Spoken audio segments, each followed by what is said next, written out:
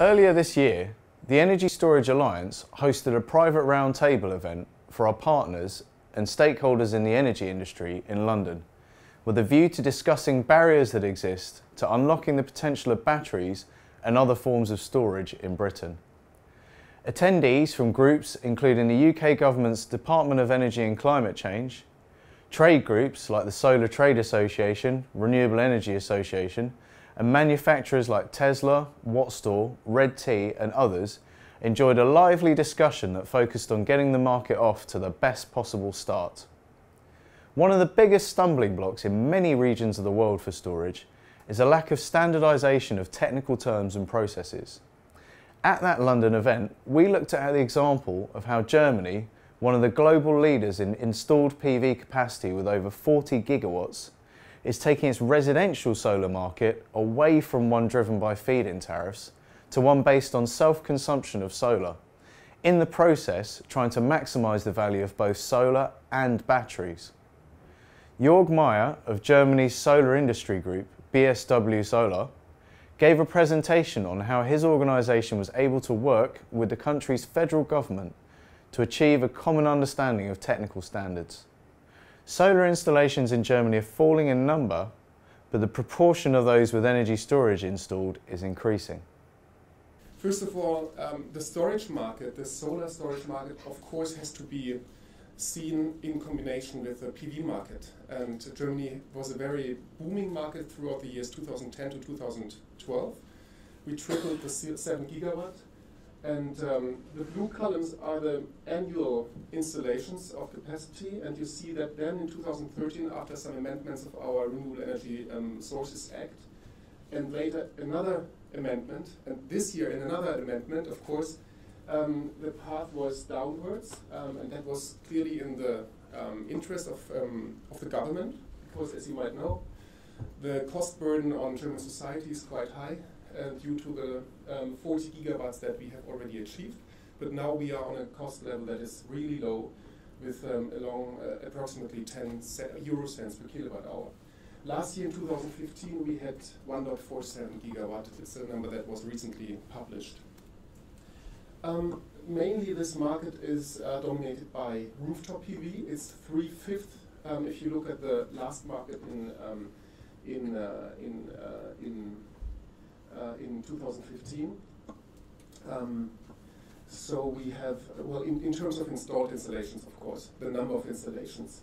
Germany is a rooftop market. In recent years, if you look at those years before 2010, it was mainly driven by the small residential market of something between 5 and 10 and 10 to 40 kilowatt peak.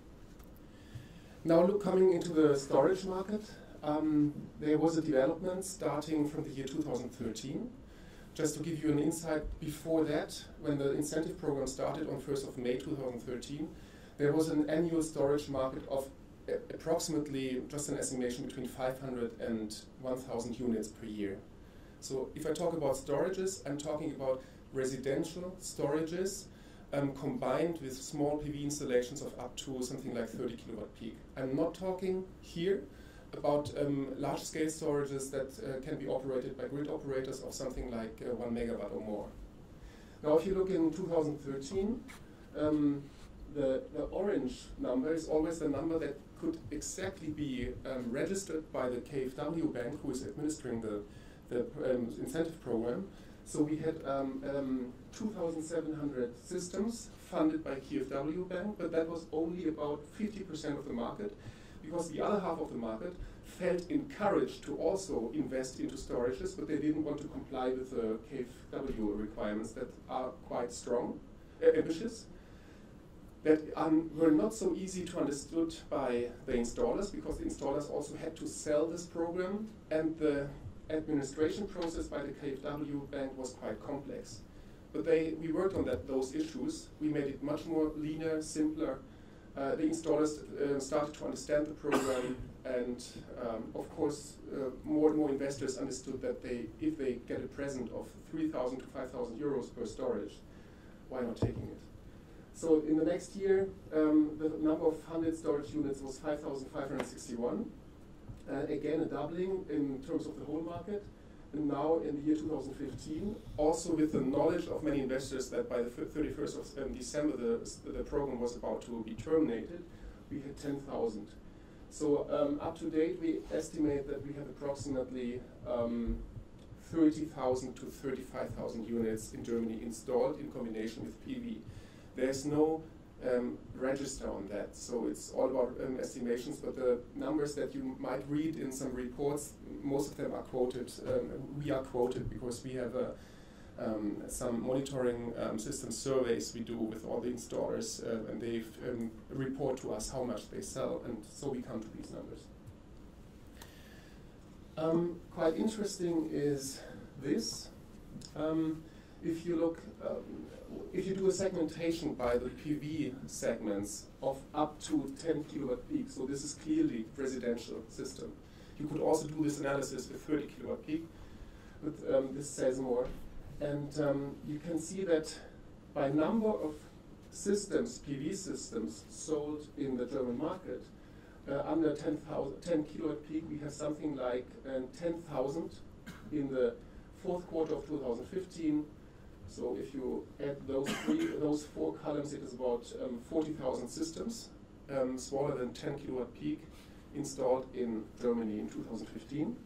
And this is the ratio of those systems that are combined with storages. So you see that line is steadily growing.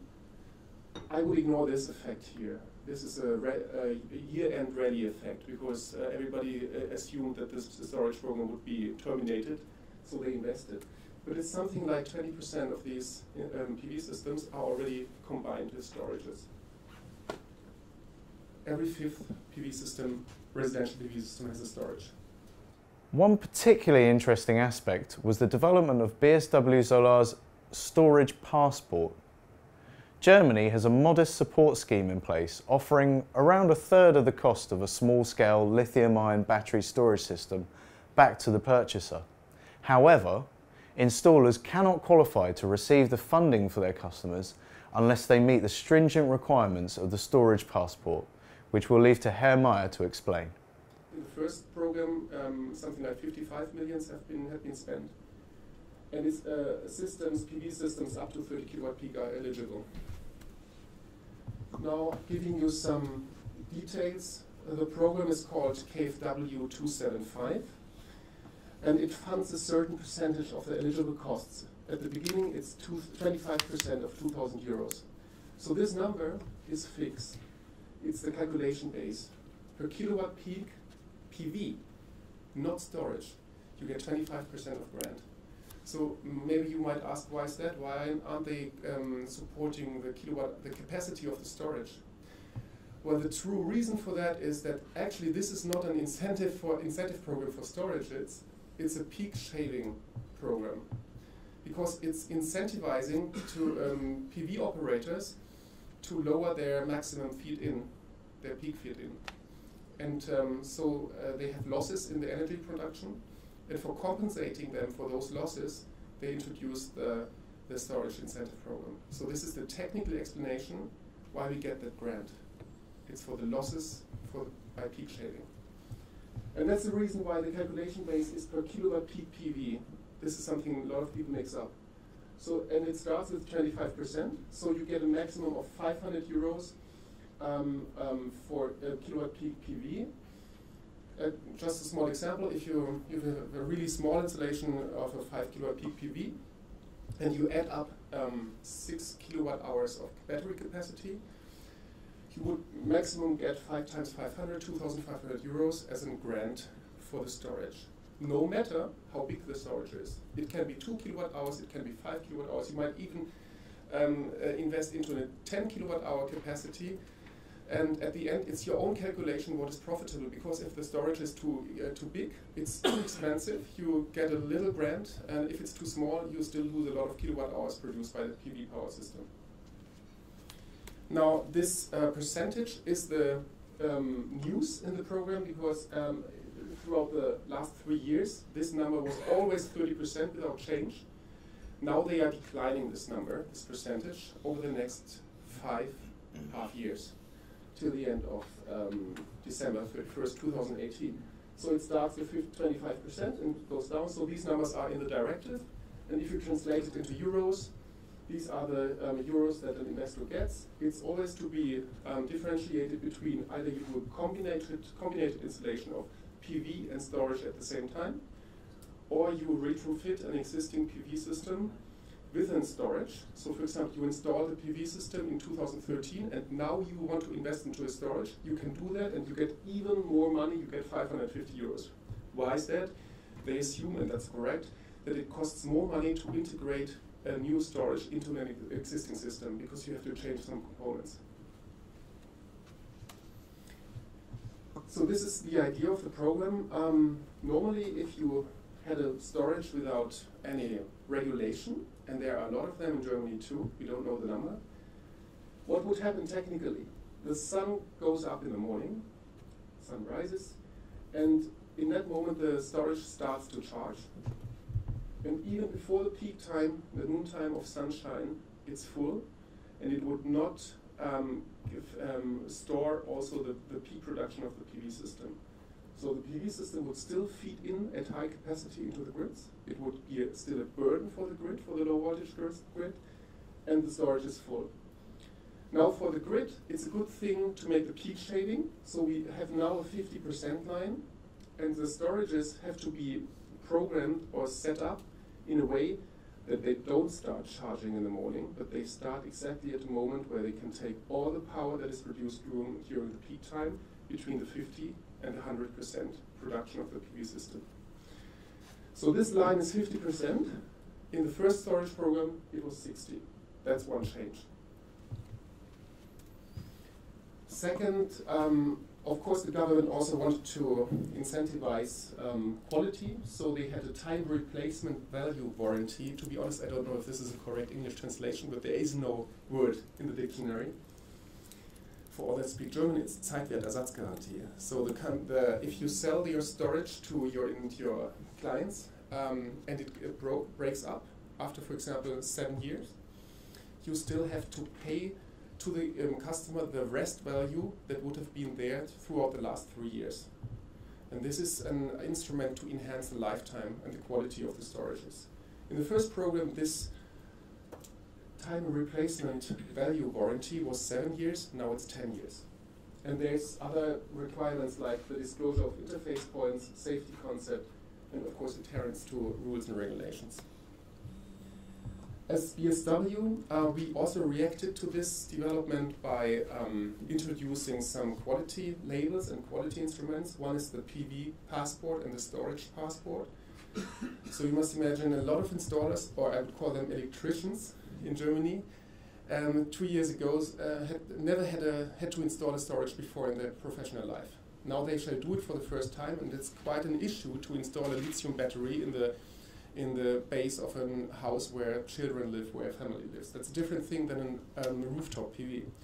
So it was quite important to give them some insights and educate them on how to install storages correctly. And this storage passport is kind of a checklist, but quite a big checklist, where the installer has to confirm that he applied all rules and standards. I mean, this sounds so basic, but you must imagine the storage market is new, so a lot of installers didn't know the rules and standards. So they confirm it to the customer, and it's translated in a language that the customer understands. So the installer confirms that he applied with all the rules in the passport, and also this passport was accepted by the government as a funding requirement for the program. It's needed for the investors to come up with either this passport or with another declaration to show I comply with those rules.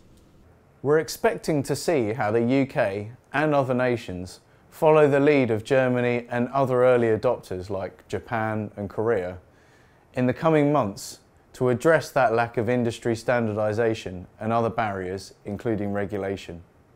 It's early days, but it seems critical we get this right.